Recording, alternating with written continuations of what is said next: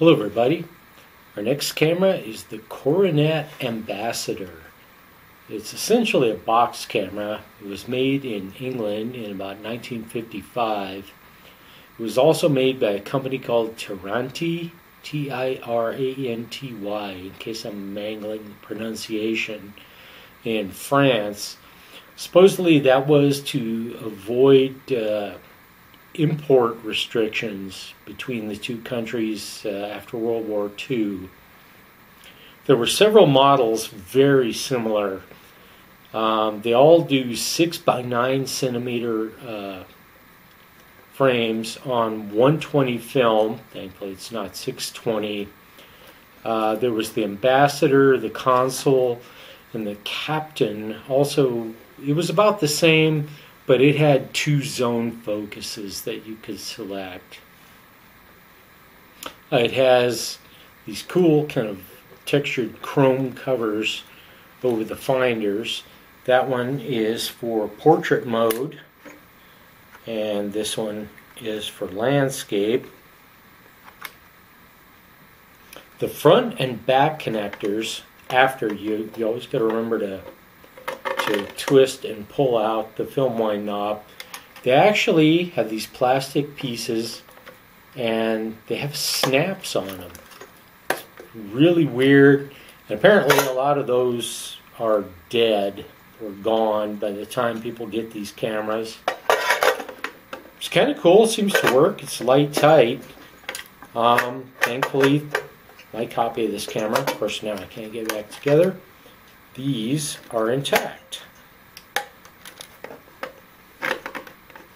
It has a single speed rotary shutter activated with this little lever on the side, and it has a knob that says time on it. It's right here.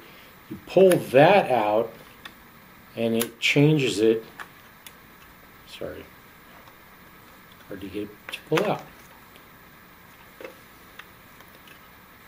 From instant to time or bulb, so then the shutter will stay open as long as you hold down the shutter lever here. You have to put it on something or brace it against something. It does not have a tripod socket. One aspect that I almost forgot in my rush to get the review done, it has another lever in between the shutter and the instant and time selector is for filter. And this camera actually has an integral green filter that you pull this out and it pulls it in front of the lens. Cuts it by about 2 stops, and it's good for giving greenery kind of a nice pop. It's got a really good green filter built into it. So anyway, I wanted to make sure I inserted that aspect of this because it's kind of cool / weird, and it's a unique thing about this camera. Most of the body is Bakelite plastic. I have not measured yet, but most of the info that I've found says that this is about f/16 at a 1/30th of a second. I used that when I was shooting a roll through it. It was Fuji Acros ISO 100, and the exposure is good. It had some other problems, but the exposure was good. While I was using it,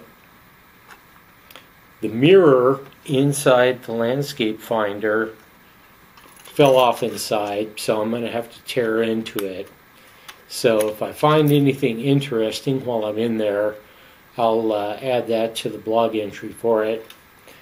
Normally it had a plastic handle here. This one is missing that. But other than that and the mirror falling off, it's in pretty good shape.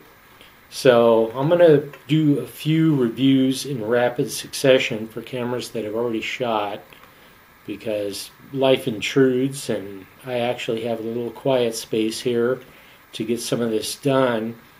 I probably will not shoot with this one again right away because I got some catching up to do, but I will see you then.